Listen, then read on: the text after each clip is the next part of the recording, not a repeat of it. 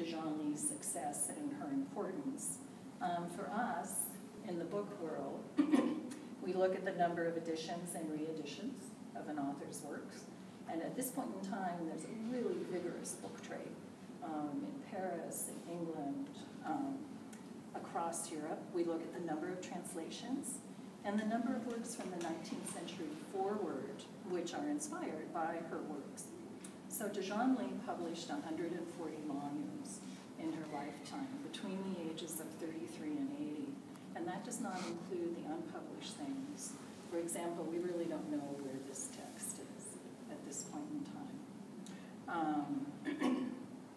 So her works were published in Spain, Holland, Germany, Poland, Russia, and England, where Adele and Theodora became one of the most successful and widely translated works to be serialized in British magazines. This was also an era of serialization in the British magazines.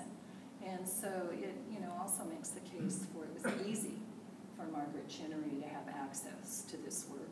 She also read and spoke French, so she could either read it translated, or if she didn't like the English translation, she could afford to have the French translation sent to her. And then since 1782, when Adele and Theodore was published, there have been 719 titles written about de Genlis and or her works, and people still are writing them today. She obviously went out of fashion a bit in the 19th century, but people have never really dropped her. She's never really been lost and then rediscovered. So using Adele and Theodore, and you can see our first edition up here. It was first published in Paris in 1782, with one publisher's notes that there were 690 copies. That's a big edition. That went to 51 different locations in France. That's big dissemination. It was translated and published in England the next year.